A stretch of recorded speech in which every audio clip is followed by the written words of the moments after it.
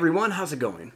Now, after our contest to see what I should turn into a Godzilla Titan, the results were overwhelming in the favor of the axolotl.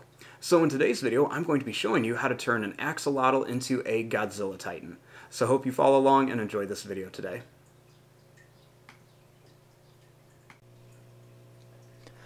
Now to begin with our axolotl Titan, let's start with the eyes. I'm going to start right up here, and we're going to begin by making a little line that's just going to come down. We're going to go up and then back. Then we'll make another one right here. Starting here, we're going to do that same thing. We're just going to go down. We're going to come up and then go back. Then we'll just draw a line that curves down for the eye. I want to kind of keep the eyes far apart because their eyes are pretty far apart on their face. Starting here, let's make a little line that curves down on each side for their nostrils of their nose. And then we'll kind of bring these lines in just a little bit.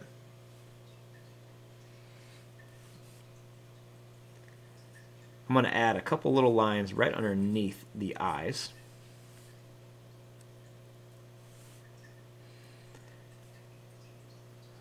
Now starting here, I'm going to make lines going to go up. We're going to come down and up, and then we're going to bring it back over here. I'm going to kind of curve this up, and I'm going to curve this one up a little bit. Next, I'm going to go down and then bring this back up. I want to give our axolotl a row of very sharp teeth in here. So we're going to give him a row of sharp teeth. And then same thing down here.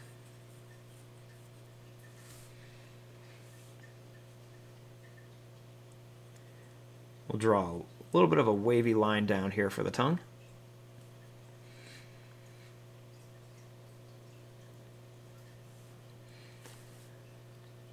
I'm going to make a line that's going to come out and in, and then one's going to come out and in over here. Make this curve around on each side. Then we're going to come up and then down. We'll also make a little line that goes up and down above each eye. Next, we're going to make lines going to come down, and then we're going to come right up here. I'm going to add a little bit of an extra line or two underneath here for some details.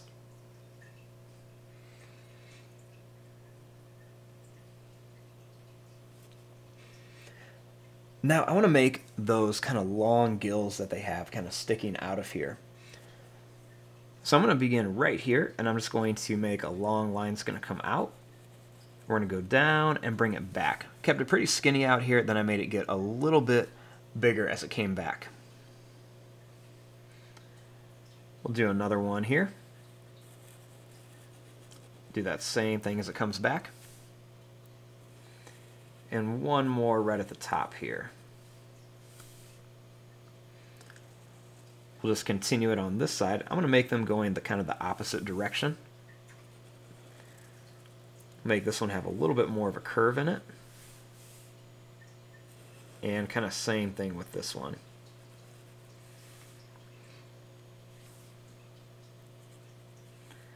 Next, we're just going to make some kind of wavy lines right along the edge here.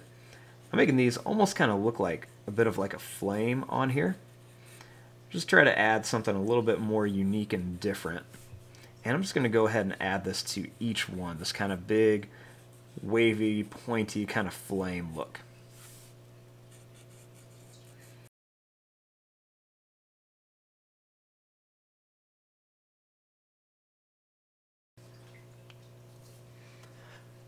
Now, once we have that, I want to start working on the body.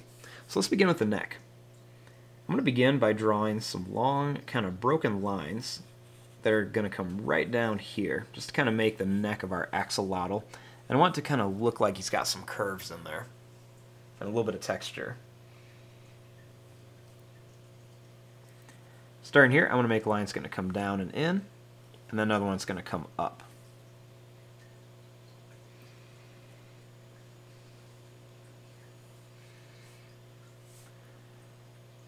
Starting here, we're going to add a couple little lines that are going to come down.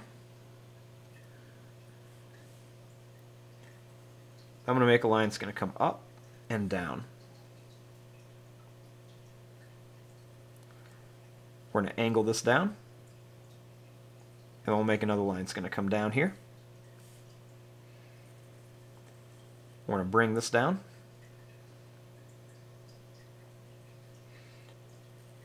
And then I'm going to make some lines that are going to come down here and then up. Make another one that's going to come down and up. And then one more. It's going to come down and then up here.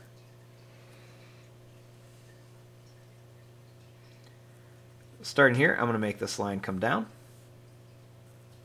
We'll do another one here. This one's going to come out here to a point and then back. Do another one here. One more here. And then a smaller one here. I'll bring this back and then up here.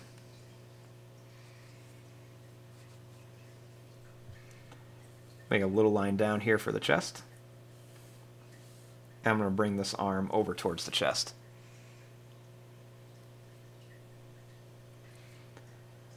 Next, I'm going to make some kind of curved, wavy lines on here, just to make it look like the body's kind of bent a little bit. I want to make lines going to come up here, and then it's going to come down. We'll add a couple little curved lines here.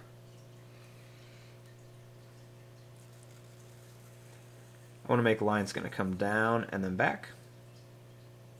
Another one's going to come down and back here. I'm going to bring this line up here. A couple little curves on it, and then we're going to bring it back. Starting here, I'm going to make this leg look like it's kind of kicked out. So I'm going to draw a line that's going to go down and up, and then we'll curve it up with a couple little lines. Make a line that's going to come down and up. Another one down and up, and then one more. It's going to come down and up, and then it's going to come back here.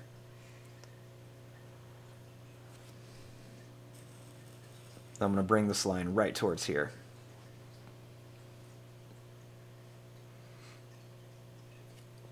Now we want to make their big tail. So I'm going to start right back here, and I'm going to make a long line that's going to curve up, and then another one that's going to come down. Make a line that's going to come down, bring it to here, and then we're going to add a line that's going to curve in.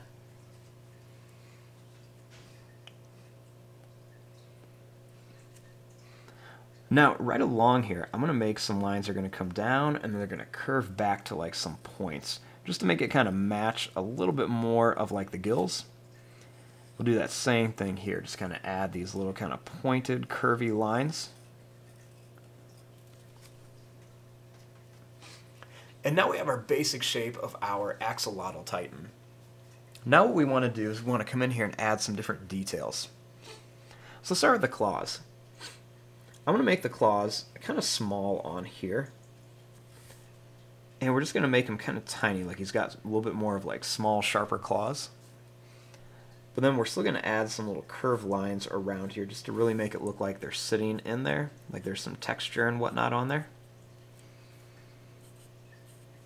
Add a couple little lines on here. We're going to make some little kind of broken lines around here.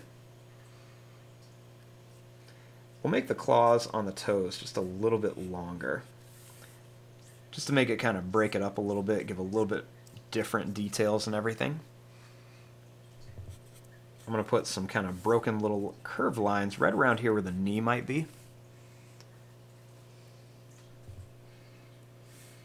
I'm going to bring some of these lines up a little bit too. Put a little bit of some broken lines and some more curved lines over here. A couple little lines over here too. A couple little lines on the head. Even some right around the mouth too.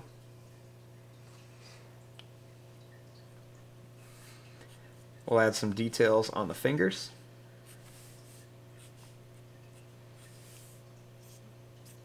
And some on the feet as well.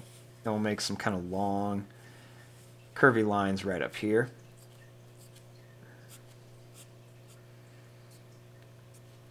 And we'll do the same thing kind of along the tail. And I'm going to put these kind of little broken lines right around here just to give it a little bit more of like detail and dimension.